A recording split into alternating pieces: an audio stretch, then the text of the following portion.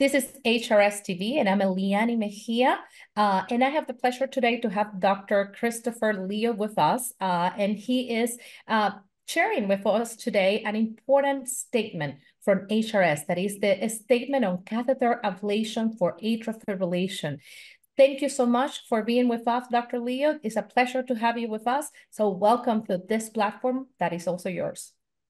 Thank you, Dr. Mejia, Eliany, if I may. Eliany is for having me. Okay.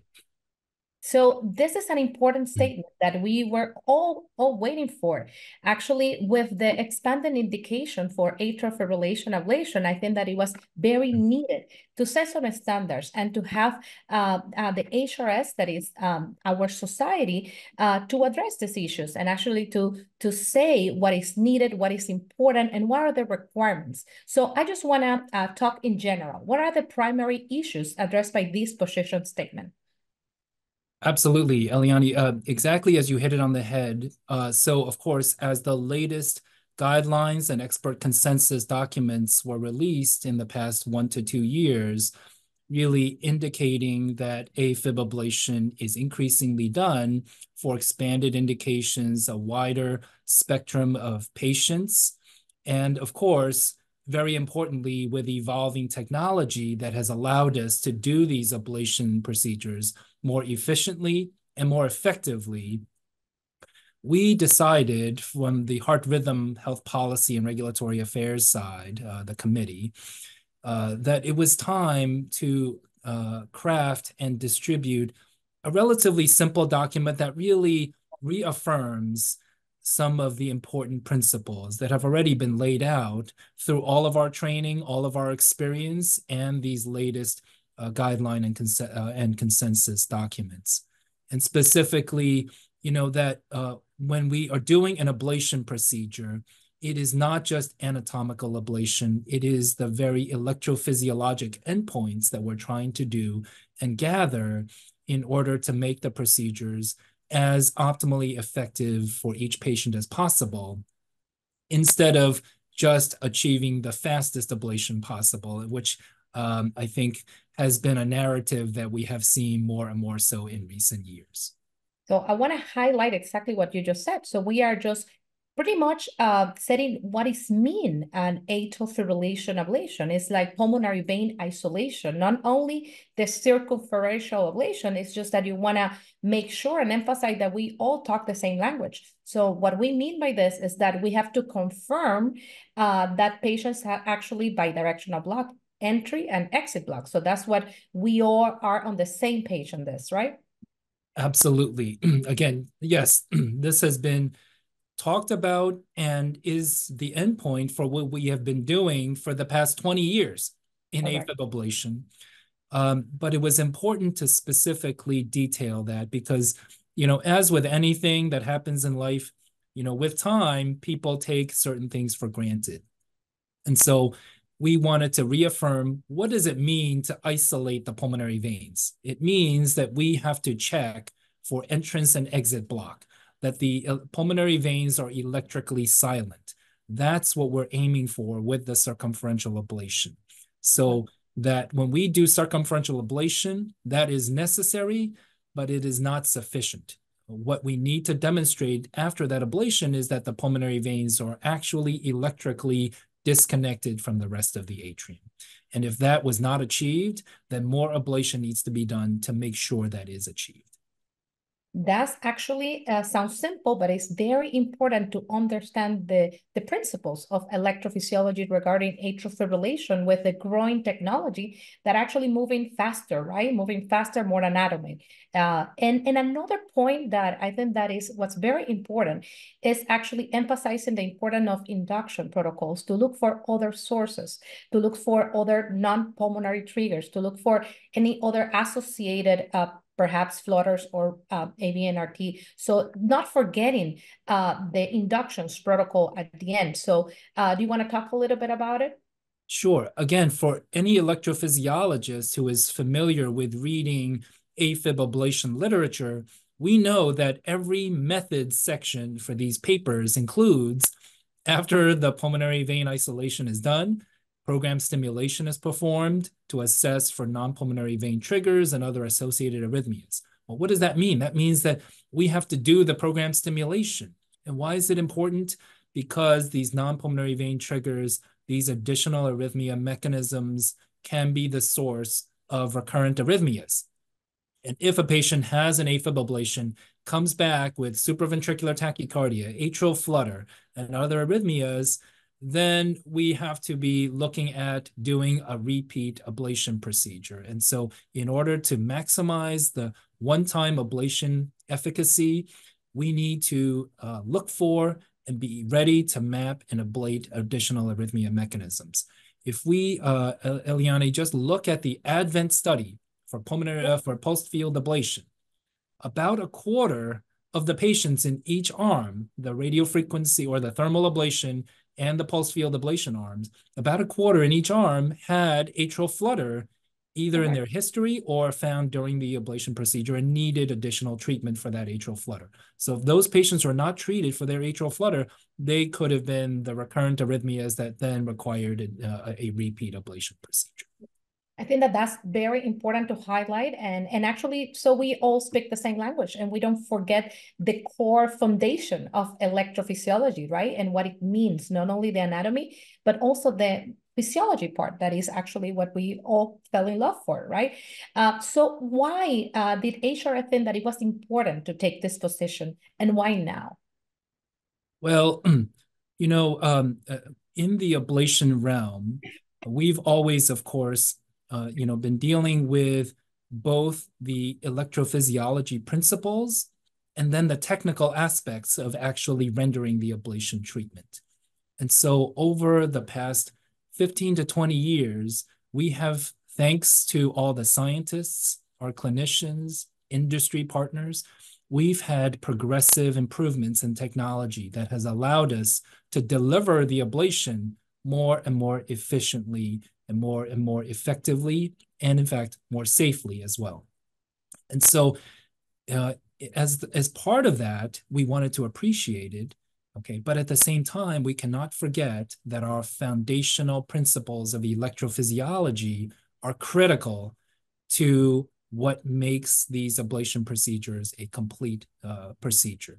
And so we wanted to re-emphasize at this time of rapid technology evolution, as we start to take on pulsed field ablation for more ablation procedures, that we do not forget the electrophysiologic endpoints that need to be done.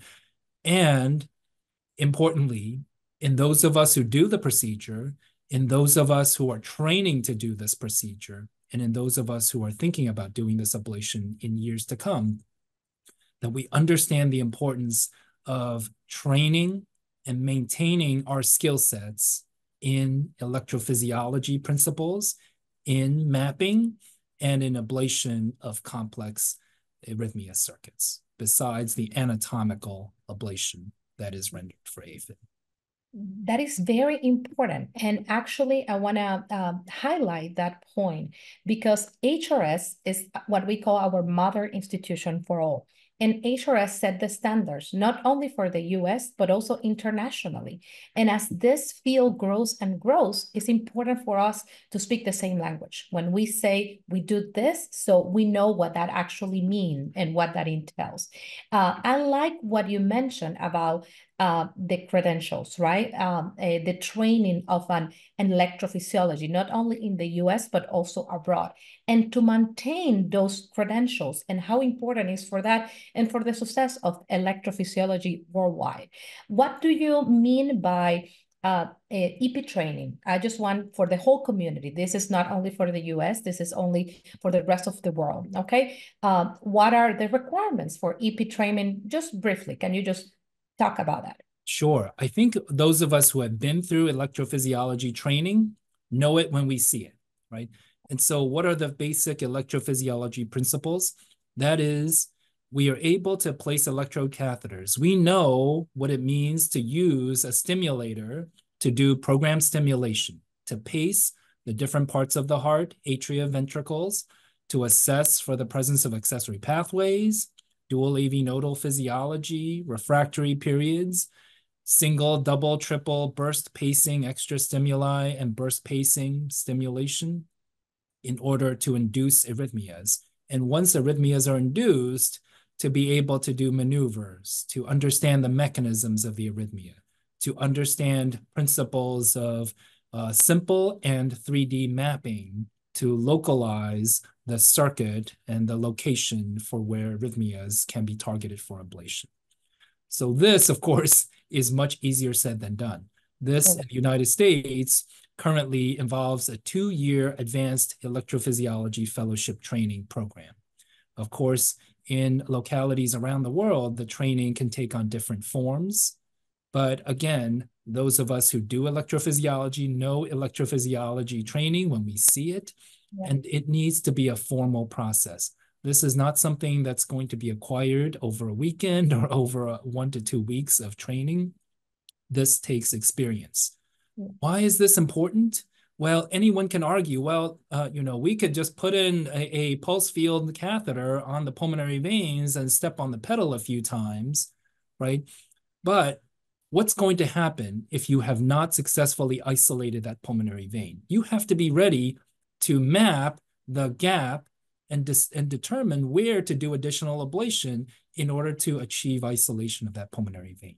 Yeah. And what would happen if you happen to move the catheter around and induce an atrial flutter or some other supraventricular tachycardia?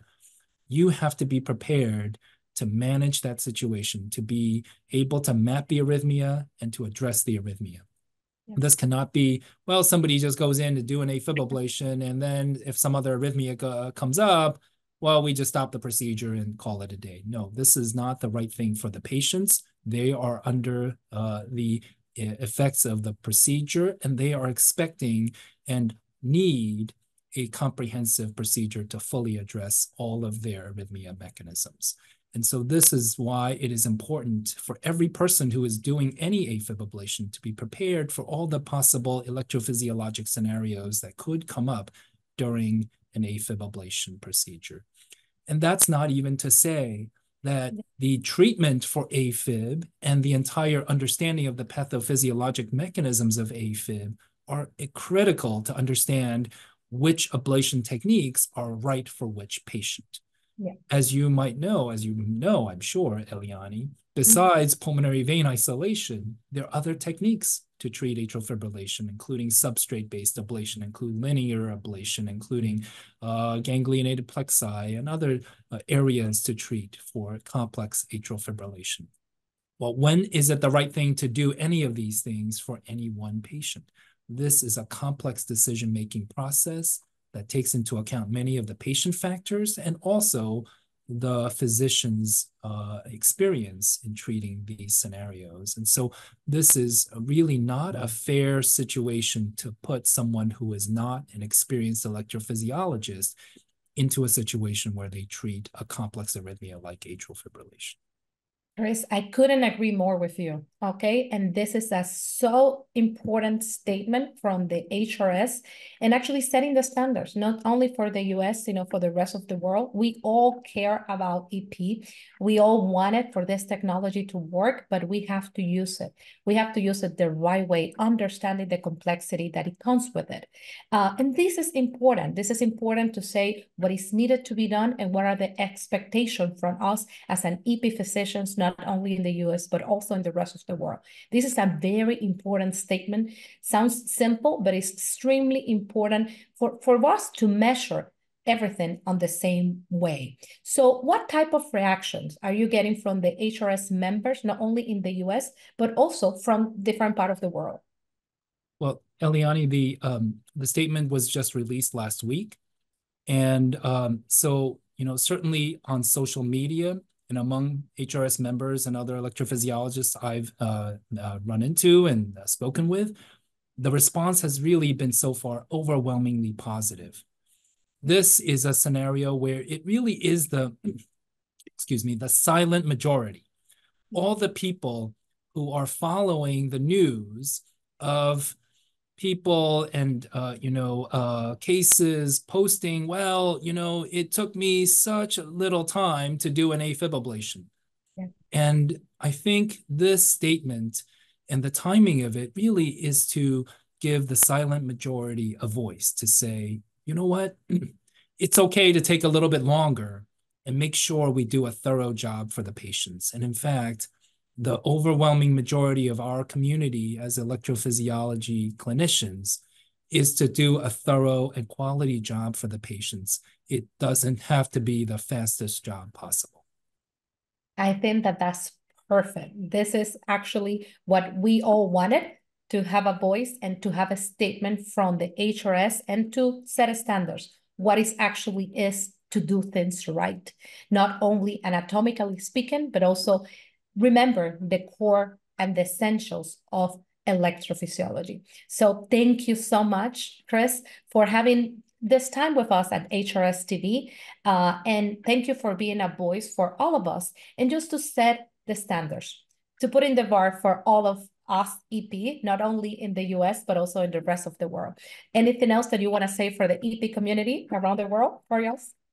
Really, Eliany, that as I've said before, I think we should be so appreciative and so thankful that we work in this field where the number of us who do this are able to make such a big difference for our patients.